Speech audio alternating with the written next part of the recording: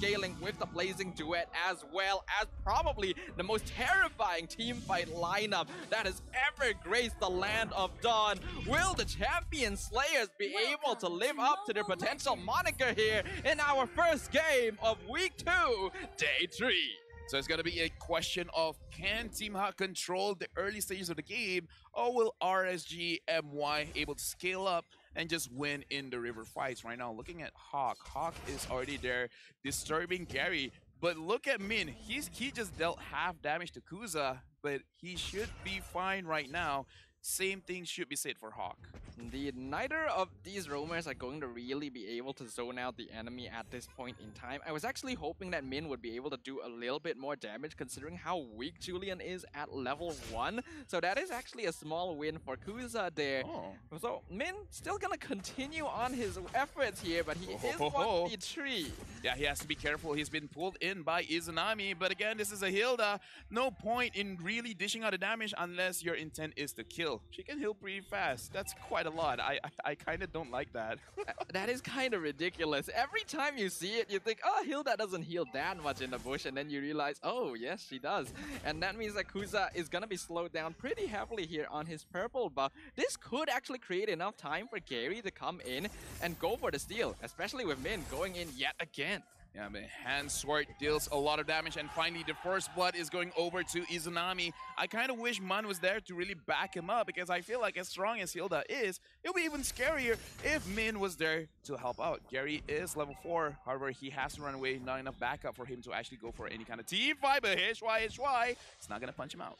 Indeed, HY, I think that's the proper choice there for HY. Both him and Lola are nearing that level 4, and we know how much Phoveus counters Paquito once he has access to Demonic Force, so he simply does not want to take that risk, especially when the turtle is coming up in the top side. He needs to maintain lane control to make sure that RSG can take it. Min just continuing with his harassment here. Yeah, I want to look at the first 2 turtle phases. Panda managing to get a kill onto Lolios, and right now, Min might be the next target. Man is here dishing out a damage. Kuza as well as Izanami has to be careful. HAQ, he does not have level 4, but that does not matter.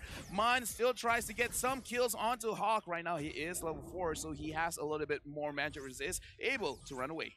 That was actually a good juke from Min there. He actually walked back into the bush to avoid the enhanced chain. Otherwise, he would have died earlier. Just unlucky that HAQ was able to pick up the kill there. But overall, Team HAQ do still have the slight gold lead. And that's partly because of Panda already taking the entire gold shield down here in the bottom turret. Nearly taking out the structure on his own. But I kind of still don't like it. I want to see a little bit more. I want to see more aggression from the side of Team HAQ, just because they should really have a very good advantage here. Kuza almost taken down, but the Cult Altar makes it so that he can still run away. A very clutch Cult Altar by Izanami.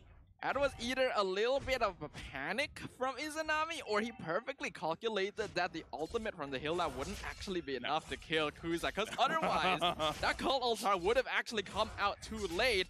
But because they were able to chase him back, Gary, he should be able to take this. Yes, he does steal the purple buff from Kuza. Yeah, and the reason why I want to see a little bit more from the side of Team HAQ is because they should be getting turtles left and right. But right now, Panda is going to be focused on, and Panda is going to go down. Izanami secures the kill for himself. A little bit too late coming in from Man. This is where RSG MY's team composition starts to become quite scary. Once they hit that level 4, they have a lot of really powerful ultimates that they can play around, and that allows them to roam around the map very effectively. Gary, using the information that 4 members of RSG are in the bottom lane, should be able to take this turtle with Lola zoning out HY. So Team HAQ still maintain the gold lead, but not by much. Yeah, we got to look at the proactiveness coming in for the side of RSG. They're moving around the map quite a lot, despite Kuza actually getting harassed in the jungle quite a bit. Because again, look at this. Min is harassing Kuza, but he has a score of 003. And looking at the level difference, sure, Gary has a level advantage of 1, but I don't think it's enough. I think RSG MY, with the composition that they have, they're okay with losing, like, what, 100, 200 gold difference? Like, in a way, RSG MY is still winning. RSGNY has such a strong playmaking composition that even if they are a little bit behind towards the late game, one big Cult Altar Fatal Links combination is enough to bring him back from the brink here. We can see that Gary is consistently stealing away the jungle and will use the Tempest Blades, avoid HYHY as well. So they are still successfully stealing farm from the Julian though. Yeah, but again, the focus I think should be on to Lolios, because right now Lolios, in a sense, yes, he did die once against Panda, but look at this, Min is again focusing on Tukuza, having to back off, but is it enough? I kind of feel like Min and Man should move together, because this does not, in a way, I want them to win the mid, because they're playing a little bit slowly. However, right now, looks like Izanami forces the Kill Altar just because Team Hot, they're staying there for a little bit too long, and Lola gets punished. All things considered though, considering how long Team HAQ stayed in that dive, only losing Lola is not too bad for them. It is a good catch for RSGNY though. I feel like the reason they're not really... Oh, hold on. Tempest Blades onto HYHY. This is gonna be a kill, and that means that the top tier 1 should fall to Team HAQ. As the Fatal Links comes out on top of Panda, is gonna get taken out 1v3. RSG want to trade the bottom tier 1, and they will do so. Yeah, right now RSGNY, it's clear that they have the advantage because they have 5 kills over to 2, and looking at how they're standing in the Land of Dawn, they have clear map advantage, and right now they're in their element. Whenever the fights are starting to focus around the riverside, the range of the Fatal Links as well as the Co-Altar is perfect for riverside fights. So right now, with the turtle being up, soon it's going to be the Lord phase. And RGMY, they just keep scaling and scaling and scaling. I kind of feel like Team HAQ, they should find ways to deal with Lolios early on, because if not, it's going to be very, very tough to go up against him. But right now, looking at the items, Min, he has not completed one defensive item yet, not even a dominance ice. I kind of feel like he should try to stop die and try to get more assists onto himself, just so he can get a little bit more gold, a little bit more EXP, so that he can tank a little bit more. Oh man, gonna be forced to use the black shoes. HAQ comes in, but a really good split up by Team HAQ to ensure that they're not caught in a big Fatal Links, avoiding what could have been a pretty big disaster for them.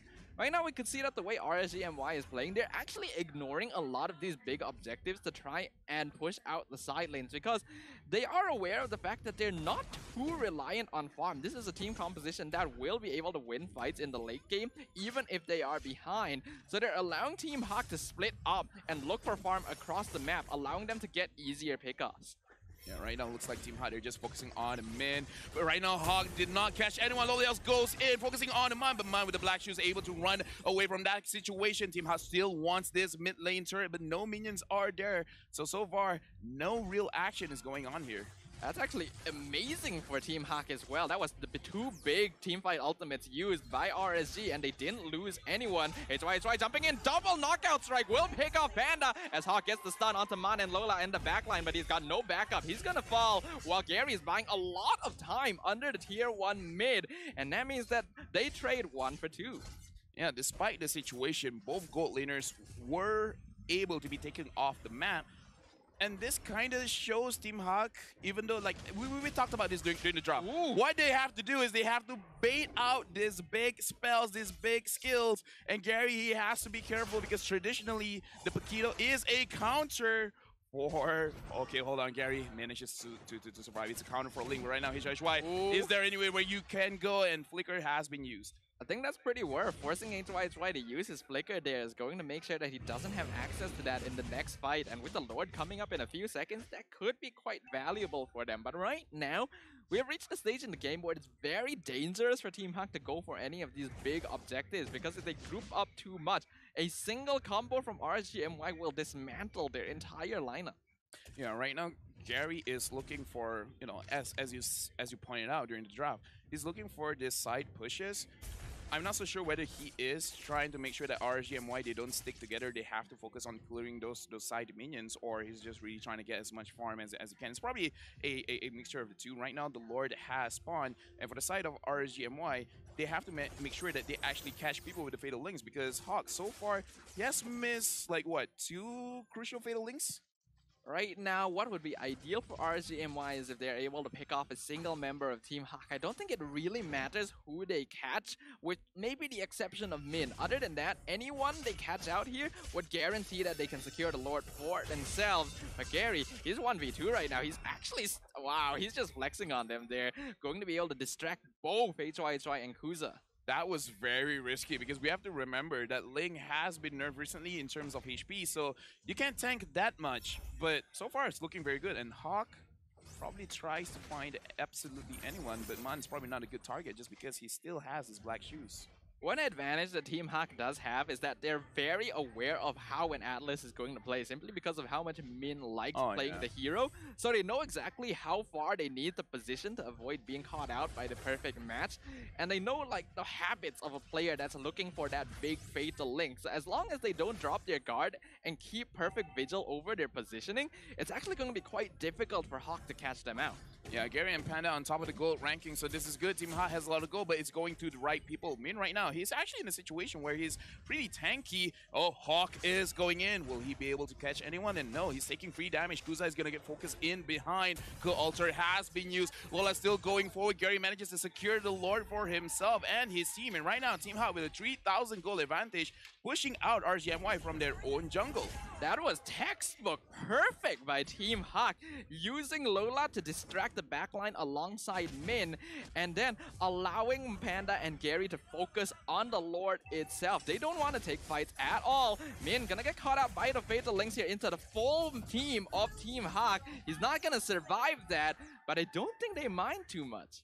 Yeah, and looking at the items, Min actually only has the Athena shield, so it's kind Min is the one that dealt the most damage throughout this game.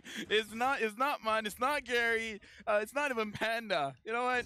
Min, it's kind of showing off. He's kind of flexing right now. I want to see how much of that is on Kuza specifically. But the Lord now going to be pushing up the top tier 2, already taken down. We can see Gary Split pushing the bottom side as well. Man pushing RSG back to try and take this tower as Lolios defends mid quite effectively. They won't be able to take any inhibitors there, so a good defense from RSG, but that gold lead is definitely slipping into dangerous territory. Lolios goes in with a blazing duet, focusing on Gary. Gary HP is so low, he has to run away. He manages to actually get away from that situation, and even though quite a lot of damage that was being brought up by Lolios, I do want to question, just because looking at the items just now, Min only had a Athena shield. He doesn't complete any other items yet. Probably is going for a Dominance Ice after this, but even with just one magic resist item completed, he was able to actually sustain quite long going up against the entire force of RSGMY. So I'm just worried that RSG, in terms of damage, maybe not there yet. Like, do they need one more item before they can really commit to a full-blown team fight? Right now, Min slightly caught out, but as I said, this Hilda is looking super tanky. I do agree with you there. RCMY, unfortunately, because of their devotion into this big team fight combination, the heroes will do a little bit less consistent DPS compared to Team HAQ until Lolios is actually able to complete his build. And because of that, Team HAQ needs to make use of this window right now, because if they allow the Claw to scale up, it becomes a lot more difficult for them. We can see from the Lord push advantage, 20,000 tower damage with the first Lord of the game is not bad at all, but I think they were hoping to be able to get a little more. Yeah, and I feel like this game, if Team HAQ wins, is just because their clear understanding of the draft for both teams, for their own draft as well as RSG's draft, because we saw how HAQ is actually having quite a difficult time to really impact the game in terms of catching people out with his Fatal Links. Looking at the itemization right now, Min already completed his Blade Armor, so he can sustain quite enough damage going up against Lolios. And looking at the Julian, focusing full magic damage build, but having that Feather of Heaven is more of a sustained kind of build, and I'm not sure whether that's enough, because look at Gary. Gary can 1v2. What is going on? Gary, you just got nerfed, but a double kill secured by Gary. Now I know for sure RSG does not have enough damage. That is the ultimate flex by That's Gary a play right of the there. day. We have been seeing some insane mechanics from this guy on the Ling, but that is just the cherry on top. This is a hero that needs to be respected. This is basically a Gary signature now. When you have a Ling, solo 1v2, a Paquito, and a Julian, two heroes that should be able to easily 1v1 him, that is not a good look for RSGMY. Well, ladies and gentlemen, looks like the nerve onto Julian kind of hurts a bit because the damage was not enough. But to be fair, you actually have to hit the skills, because right now we're going to look into an instant replay and look at how much damage was actually being given onto Gary. Gary actually dodges a lot of it. And look at the crowd. The crowd is loving it. That was a beautiful double kill. That is a true 1v2, no cap. Just give them all to me. I can secure those kills. That was impressive. That belongs in a TikTok compilation right there. Oh, trust me, it probably will. It probably will. Absolutely. That is a part of what you want to show people when you're saying, I'd like to join your team. This is what I could do. But now the Luminous Lord pushing up top lane. Top inhibitor gonna fall instantly. Mid inhibitor taking a lot of damage from Gary as well. RSG still have the combo, but they can't find an opening to engage on. Even though Team HAQ are all together, they know that they are 10,000 gold behind Team HAQ, and this is just looking to be a death sentence for RSG. 10,000 gold lead. This is one of those games where I kind of want to pause just because I want to point out the position, but look at Panda. Panda has been caught out, and they're focusing it all. Lola is in the middle of the team fight. Killing spree is on to Izanami. Mine, he goes back in, focusing on trying to get any kind of kill, any kind of assist, and Lola, he's just jumping here and there, here and there. He's sustaining for quite a long time, but for the side of RSGMY, they're able to kite it out, and HY manages to get Mud sleeping, and now he's focusing on the Lola. Is this going to be a comeback victory for RSGMY? Right now, they managed to get the kills. Right now, they're managing to actually control the map again. That was a mistake from Team HAQ. I think there was a little bit of miscommunication there. You could tell from their positioning, Man wanted to bait the Fatal Links. He wanted to force HAQ to use it on him because he has the black shoes, but Panda was too close, and now Gary is forced to use the Tempest of Blades as 5 members of RSG are pushing down mid lane. Fatal Links onto 1 member. That's going to be Min pulled in as the Demonic Force is actually doing a lot of damage. All of RSG grouped up, forcing out the Cult Altar. Gary's still waiting for his opportunity. He has no purple buff. The Cult Altar going to expire. Loliels looking real low. They find HY first. Izanami gonna follow. Loliels, he doesn't have Battle Mirror Image. He's out of position. HAQ needs to defend him, but they get the double kill. Immobilized from the chain. Kuza now returning. Will pick up the shutdown onto Gary as Min is picked off by the Crystal as well. But Lola Panda still alive. Man coming in from the back to support Kuza, taking a lot of damage from Panda. HAQ coming in, not gonna be able to on the turret. Fatal Links only on Man. Cult Altar available again. Black Shoes out from the Lilia. Izanami still going in. He finds Panda, but Lola finds HAQ in the backline. This is a 2v2. Izanami taking a lot of damage, but Team HAQ can't continue. Yo, take a breath, Staffa. That was a very long play-by-play. That was very impressive. But yeah, from the side of Team HAQ and RSGMY, it was a 10,000 gold lead. Now it's cut in half. Only 5,000 gold lead for Team HAQ. But again, we saw how much the fight really turned. Once Gary arrived, it was almost a victory for Team HAQ. However, in this game, I gotta say, Panda is suffering a little bit because he's not able to do much. Gary is here. The Lord, there's only one bar left. Kuza secures the Lord for himself. Lola wants a little bit more going up against HY. Man is there. Min is there. The Cult Altar has been used. Will they continue? Yes, they will. They want HY. Lola is in the back line trying to dish out the most amount of damage onto Min. Min is going to go down. The Fatal Link is used onto him. Gary has no more energy, and Panda is too far away to continue this fight for Team HAQ. Team HAQ getting a little bit sloppy here in their desperation. Their 10k net worth lead reduced instantly to 3,000. And the Luminous Lord is actually pushing out for RSG now. This is their worst nightmare. We already mentioned this late game. RSG has the advantage because of how strong their team fight is. They wanted to pick off even a single member of RSG, but they invested too far. And now they have to defend against this Lord without Min. But they have enough damage. Gary, this is risky here. He should be able to escape. This 1v2 will not look the same, Gary. And looks like RGMY, they answer a question we were asking. What are they waiting for? Are they waiting for items? Apparently, yes. Once they have enough, they will go in for the fight. And right now, RGMY, even though Team HAQ still has the gold advantage, I would say they got a momentum boost. They got a confidence boost. Loliels is looking super strong. Kuza is making less and less mistake. HAQ, all he needs to do is to manage to catch one crucial target. But the question is, who is the target that he's really waiting for? HY 1v1 against Gary. Who will win this time? And again, it's Gary. Gary winning these solo duels here, and HYHY finally gonna get taken out.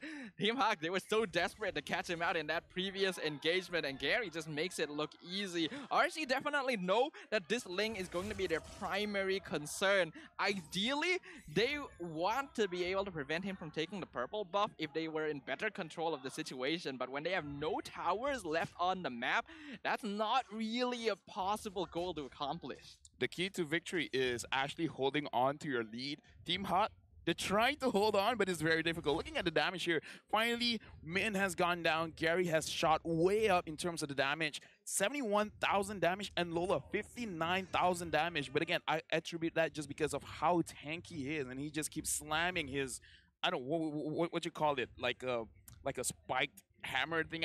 I don't know, but the sustain from this Phoveus is absolutely insane. Looking at the items over here, standard itemization for the Phoveus. As long as he has the Ice Queen wand, he's gonna make it so that RGMY can't really go for the backlines. I believe the word you were looking for was a flail. That is the weapon I believe Phoveus is using here, but we can see that the purple buff going to be targeted. Oh, this could be bad. Kusa's out of position here. Immortality popped down. Min coming in from backline. Cold Altar will save him. Fatal Links catches no one, and Kusa will go down. Right now, HAQ out of position, but he is an Atlas. He will be able to get away. They have caught out the most important member of RSG, because guess what? The Luminous Lord is back, and Team HAQ will claim it. I don't know whether that is a mistake from the side of RSG or just an outplay from the side of Team HAQ, because it has been quite consistent where they are able to actually bait out these Fatal Links and making sure that they take advantage of that. Team HAQ right now with a 4,000 gold lead. The Lord has been called out, and it is going to be an evolved Lord. This is going to be difficult for the side of RSG to really defend. They really have to make sure that Izanami and Lolias stay alive long enough for them to dish out the damage. And as I said that, Lolias finishes his HAQ claw, so he has quite the sustain, he has quite the lifesteal coming into this perhaps final team fight. The Luminous Lord coming in, flame shot on 3 people, forcing out the Cold Altar. Lola gonna actually pop his immortality in his base itself. Fatal Links only on top of Min, but the crystal is the main target. Team HAQ, they're not gonna fight. Your crystal is wide open, and they're going to take the first victory of the day. Team HAQ won, and it was amazing to watch. And I definitely have to say, the highlight of this game is definitely Gary. He brought in this jungle Ling. He looks like an EXP leader. He wants those fights. It's not like, oh, you're here, I might as well. It's like, nah, I want it. I'm not running away from this. We've been seeing some pretty impressive Ling plays from Gary.